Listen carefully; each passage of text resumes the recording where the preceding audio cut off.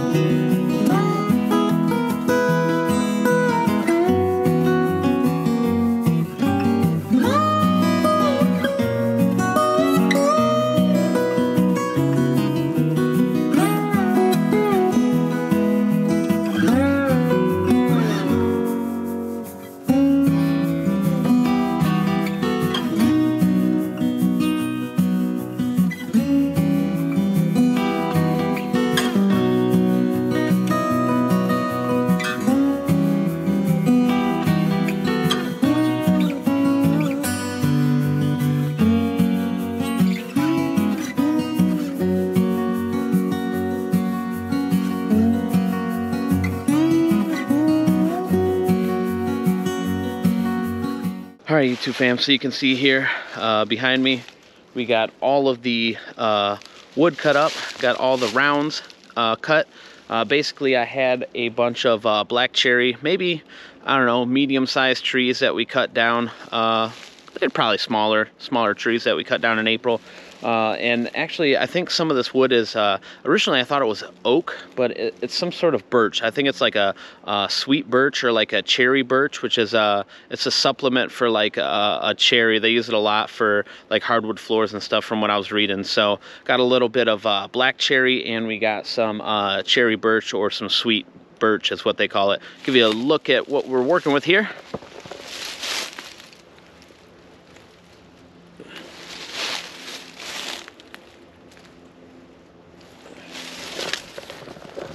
So I probably got about a face cord, if not a little bit more there, that I got bucked up. So we're gonna go ahead and load it up into the truck and then take it to the wood pile. So stick with me.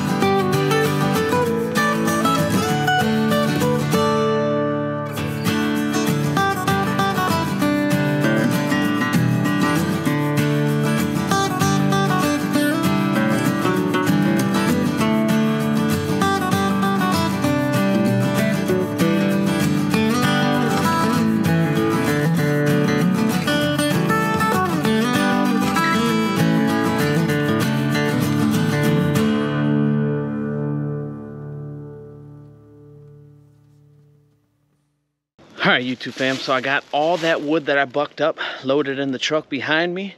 It's about a face cord.